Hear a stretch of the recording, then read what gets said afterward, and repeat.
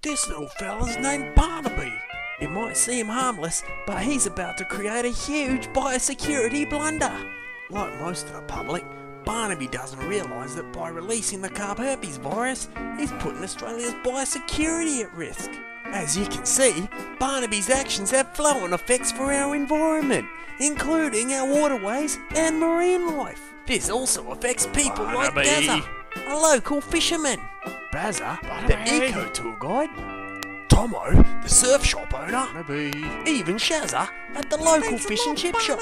Poor Dorothy can't even get a fish for her dinner. As you can see, Barnaby's actions have flow-on effects for the whole community.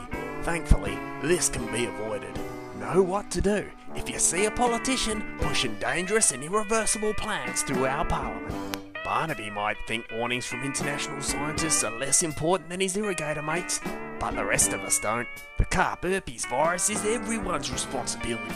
It affects our exports, will destroy our ecosystems and the water we drink and play in. So do your own research, Australia, and stop the Carp herpes virus.